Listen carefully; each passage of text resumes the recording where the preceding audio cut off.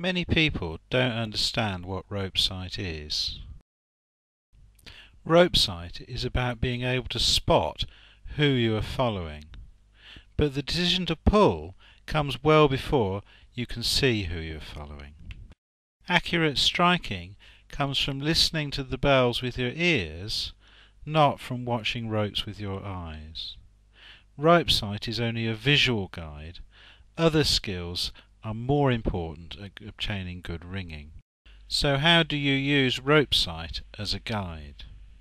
There are a number of simple rules.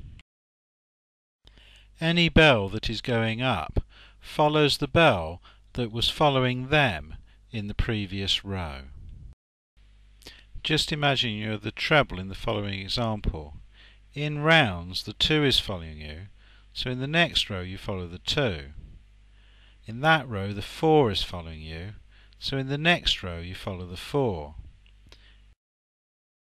In that row the 5 is following you, so in the next row you follow the 5. In that row the 3 is following you, so in the next row you follow the 3, and that moves you up to 5th place. So let's watch this in slow motion. At backstroke the 2 is following you, so hold up and follow the 2, and you'll see that the 4 is following you, so you hold up and follow the 4, and you'll see the 5 is following you, so you hold up and follow the 5, and that just leaves the 3 is following you, so on the next stroke you follow the 3.